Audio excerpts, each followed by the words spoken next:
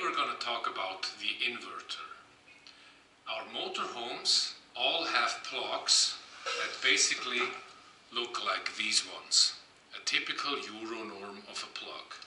However, these plugs only work if you connect the motorhome to a 220 voltage source, for example at a campsite or wherever you can find a plug.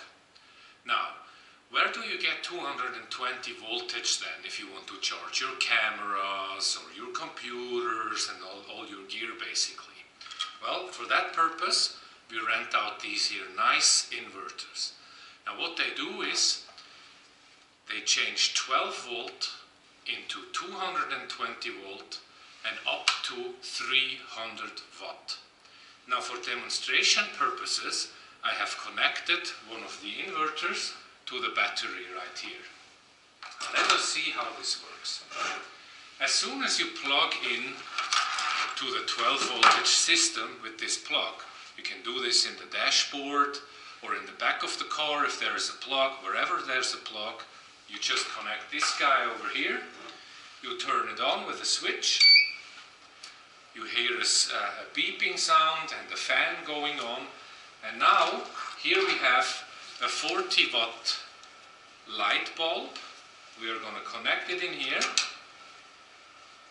and voila, we have light generated from 12 volt through the inverter, 220 voltage up until 300 watt.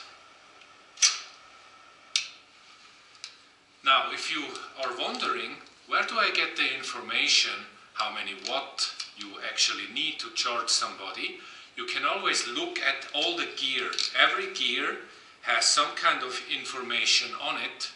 For example, the charging cable of your camera or of your laptops, it normally says how many watt you need. But let me tell you this, you will not need more than 300 watt to charge basically all of these little things. If you want to use a hair dryer, for example, you have to be a bit careful because normal hair dryers can be 1000, 1100 watts and more, and then this unit will not work. So this is a perfect opportunity to charge all of your smaller gear like cameras, laptops, etc. Thank you very much for watching the video and have a nice day.